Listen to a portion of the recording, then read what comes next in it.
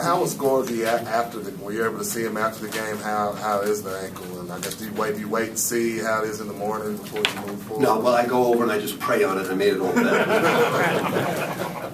Of course, I see him after the game. I mean, I asked how he was. I didn't ask. Well, I'm not a doctor. How do I know? I mean, did you see him like taking a step or something? I mean, did you Well, see him walk? he's got a sprained ankle. Okay, well, that's what I was asking. I mean, you're not really got it. Wasn't a difficult question, I don't think. Well, it's difficult because how would I know? I asked you played the sport, right? No, you have a sprained ankle. I asked you how he was doing. Yeah, but here's the deal with a sprained ankle. I'm not breaking your shoe. Here's the deal. The next morning, you wake up and you see how much swelling you have. You won't know anything now on a sprained ankle until the next morning. That's what I said. And I'm telling you the answer. Okay.